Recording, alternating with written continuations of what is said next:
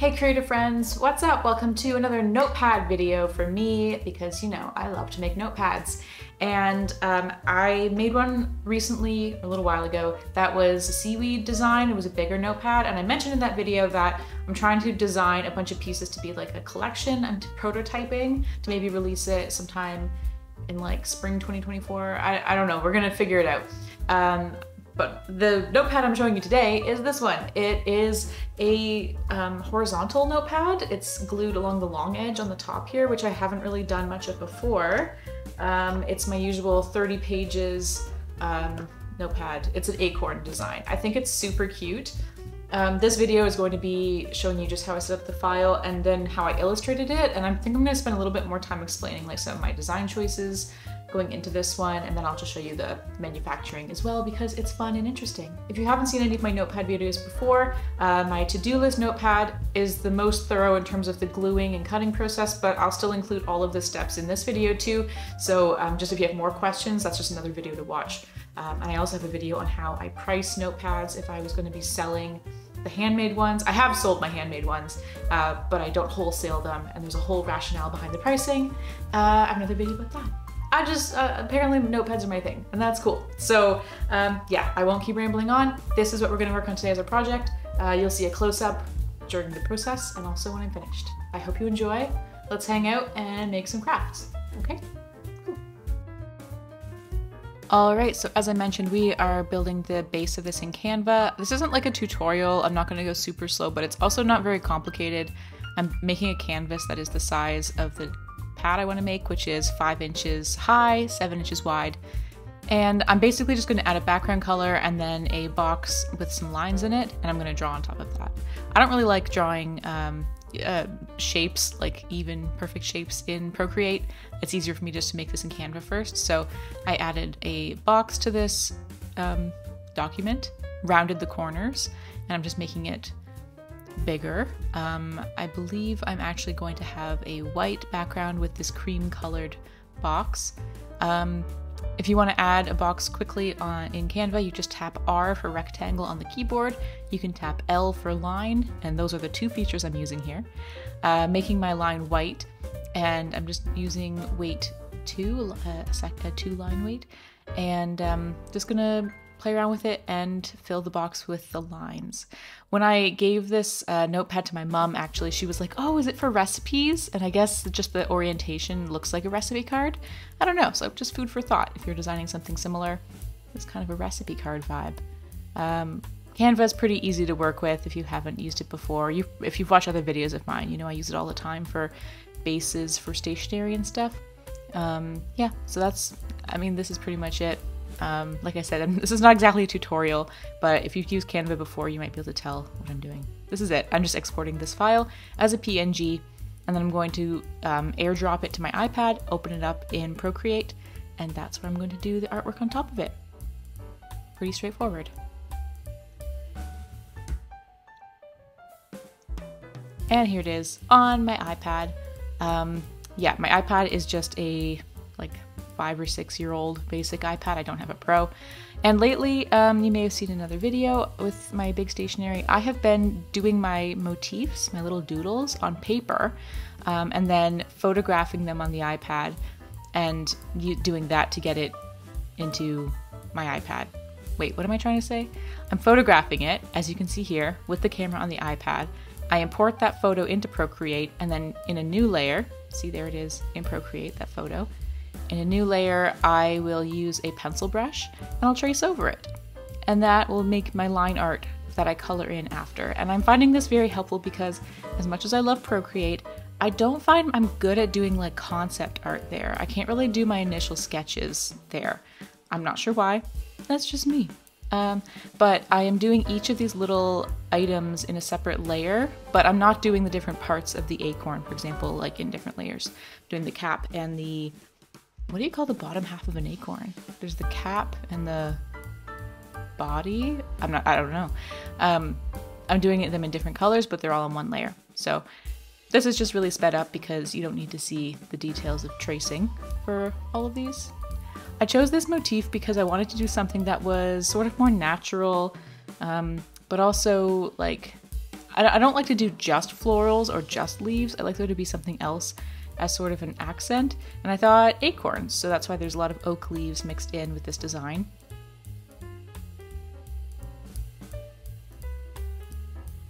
And I also kind of found this, I don't know, this was a bit of a challenging design for me. And I can't really tell you why, because obviously it's a very simple image, but I think it wasn't until the very final stages of shading that I found the image kind of came together. My art is always sort of on the naive side, like I want it to look a little bit childlike, but there's a line in which you don't want it to be too childlike. I don't, you know, there's a threshold, and for a while I was feeling like this is a little bit too much for me, but it came together in the end, so I'm happy. What I'm doing here is I've put all those little doodles in a layer, or in a group, and then I've duplicated that, and I turned off one of them as a backup in case I mess something up, because what I'm about to do is grab each one individually and arrange it around the frame. And some of these end up being like off the page a little bit, which that's why I make the duplicate, because it's kind of accidentally cropped some of it. If I need to fix something, that makes it easier. If that doesn't make sense, don't worry about it. This wasn't a necessary step. This is just, I'm just so nervous about accidentally doing things I can't undo. Yeah. But once I get this all arranged, obviously I don't have enough little doodles to fill in the whole frame, but these give me like a starting point, and then I can kind of just grab some brushes, and I think I flattened the layer as well for just my sketch layer, and then I just use variations of the pre-existing doodles to fill in the rest. And I'm really liking this overall method for notepad design. Obviously I sort of lean towards a notepad that has an artistic border. I've done some that are like a feature illustration. Do you know what I mean when I say that? Like some notepads like have art on all four sides, and some will just have like a doodle at the top or at the bottom or something like that. I don't know, I keep leaning towards these like fully illustrated four-side notepad designs. I think they're nice. It definitely takes longer, and as I'm getting, oh, here's the finished sketch, just so you can see what it looks like when I finished the line work. Yeah, because it's kind of hard to film on the iPad and show you like a color accurate version. But this is where I finished, and then I always go color these, like I go sit on my couch to color. I don't film the whole thing sitting at my filming table. For obvious reasons, it takes a long time to color. And also, if you had told me when I was a kid that I would be like a professional colorer as a job, I would have probably had a lot less anxiety about the future, because that's probably all I wanted to do. And I had a lot of time in between wanting to do that and actually doing it. There's like a whole decade in there where I did other stuff. But here I am, back to being a professional colorer. Anyways, I don't remember what I was saying before about the design. Oh, I'm hoping to get some notepads manufactured, and I suspect I'm going to have to add in some bleed, which means like a little bit of extra design around the edges that gets cut off intentionally, just so that you're not left with like a white space at the edge of your design. And yeah, I wasn't ready for that, so I might have to add some extra bleed. And here's the sped up version of me coloring it, so you can see I did like the flat colors first, and then afterwards I went in with the, okay, I did the flat colors with the oil pastel brush, and I did the pencils with the 6B brush. Those are all the ones that come with Procreate. And this is the finished design. I put my logo in the middle because I was like, is someone going to screenshot this and use it for a notepad? Please don't do that. But I put my logo there preventatively. I don't know. Okay, so now we're done the design work and we are moving into the making of the notepad phase. Like I mentioned, I'm making these as prototypes, so this exact one is not getting sold. I did give it to my mom, but in general, I've made tons of notepads and I have sold my handmade ones. I'm just getting to a point where I need a volume of products, and hand making them is very time consuming. So the first step, obviously I cut these all out. I have this paper guillotine. I've mentioned before that I can't find it online. I got it on clearance at Staples. It's a Xerox brand paper cutter with a laser guide. I will link a similar Xerox paper cutter, but I can't find one with a laser that I can recommend. So, but it's not really necessary as long as you just like have a good paper cut. I don't know. I was doing this originally with like a ruler and an X-Acto knife on a cutting mat, so you don't even need the fancy tool. You can just make it by hand. And you can, your paper cutter will determine how many layers or how many sheets you can do at a time. And this one, I'm sure you can do more, but I only usually like to do 2 to 3 sheets at a time because I'm paranoid about them moving. Eventually, well, if I'm getting these manufactured, I'm not going to bother, but you can buy like a heavy duty paper trimmer. I've seen them on Amazon for like $300 or so, and they look pretty awesome. They have like a clamp, so you don't have to worry about the paper moving when you're cutting it.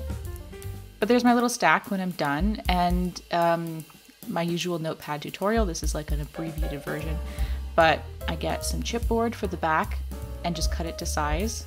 And the chipboard, I'm not going to put through the paper cutter. I don't think it would. Maybe it would work, but usually the chipboard is in much bigger pieces. This is just a small one I had an offcut of. So I trace the shape and size of the notepad on it, and then just use the old X-Acto knife and the ruler, cut it down to size.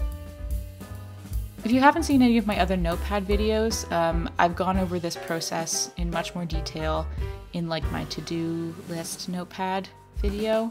That one is my most popular video, so a lot of people know me for notepads, which is pretty funny because notepads is like just one of a bajillion things I do. But hey, happy to be known for any kind of stationery craft. If you're just making this for yourself, then here's just a couple little tips. For backing card, I like to use basically any heavy cardboard scrap that I can find. Not like box cardboard, like a shipping box, but even like a cereal box container, like that's the right thickness in my opinion, because I like notepads to have a flexible backing, but not too heavy. I also save, like if I get an art print, often there's a piece of cardstock or chipboard in with the art print to stabilize it, so I save those. And yeah, you can just, and also like painting packs of paper, like watercolor paper, often have a hard back or something at the back to stabilize it, so I use those as well. And if you, so that I just do that if I'm making things for myself, because it doesn't need to be a product I sell. And for paper, I like to use, you can use regular printer paper, but I use like a heavier printer paper, a 28-pound one, which I think is just like, it just feels a little bit luxurious to write on, and it's not super expensive. I will, like I said, I'll link the exact paper that I use. It's a Xerox brand, I think. I'll link it down below. What I'm doing here is just tapping the paper so that the pages all line up evenly. And I'm just gonna use a little scrap of cardstock here because I'm gonna use some binder clips to clamp it together for gluing. And I find that they can put little imprints on the paper, so I use that little piece in front. It's down lower than the glue, it doesn't get glued, but I use that just to protect the paper. And to glue it, I just brush on a couple thin layers of this glue. It is Mod Podge. That's one I always use. I am gonna do a video coming up comparing a bunch of different glues because I'm curious, and I know there's also a thing called padding compound, which is glue specifically for this job. I don't know if it's gonna be any better or different. Like I've been using this satin Mod Podge for ages and it's never let me down, but I am curious. So if that sounds interesting, let me know. If you want me to do more like experimental notepad supply videos, I was thinking about doing one about like finishing techniques, whether it be stamping or packaging or magnets, just different ideas. I don't know, I'm trying to diversify my notepad content. Anyways, this is the last step. So after it's all glued, I leave it to dry, and then notepad's all done. I've never had a page fall out of a notepad using this method, so pretty confident about it. And yeah, I hope you found that interesting. I will show you the finished result momentarily, and I'm very proud of it. Even the illustration won me over in the end, and I wasn't 100% sure that it would. Okay, here's the finished product. I even turned on my cold lighting and ruined my mood here to show you how cute it looks. So this is it up close. It has the lines. Actually, I don't even need to explain it. You just saw the video on how I made this. But it's got the glue binding on top, and I didn't put a stamp on the back. Sometimes I normally do, but this one is a gift, so it's not going to be stamped. And yeah, I just think it turned out so lovely. All the pages are attached, none of them are falling out. That is a concern I used to have when I started making them, but this method works really well. Everything stays attached, and you could also stick some magnets on the back. Maybe I'm doing a very chaotic job of showing this. I'm very sorry if so. You could put some magnets on the back of this if you wanted to put it on the fridge or something. Anyways, that's the notepad video. Hope you liked it. If you want to watch more videos of me making cool stuff or hanging out or just living a busy artist life, check out my other videos and please consider subscribing. All right, thank you so much. I hope you have a great day wherever you are. Bye.